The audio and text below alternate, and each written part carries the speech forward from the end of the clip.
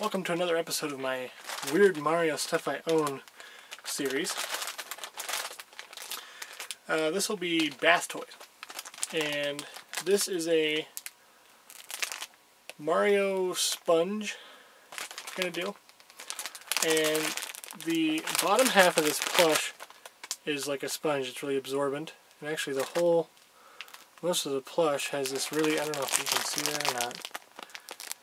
It's kind of like a spongy material, and you'd soap yourself up with this.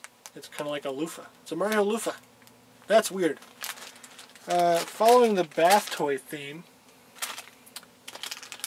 we have this little Mario swimmer toy. Get the light on here. Mario swimming toy, and you just wind him up, and his legs move, and his legs kick and he's propelled in the water. And there's also a Yoshi version of this. And Yoshi does the same thing, it's just a different pose. Yoshi kind of floats on the top like this, and his legs propel him. And then the last thing I have to show you is this set of, well, we'll just call them oddities. They're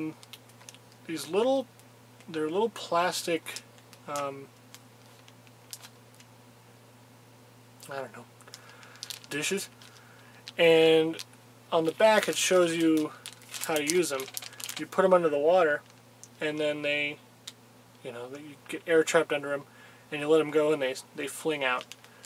So there's Mario, and then there's Mario and a dolphin. So that means that this is from the Super Mario World era, if you couldn't already tell. And there's Yoshi with a little cloud. And there's Mario and Yoshi with a little Para-Bob-omb.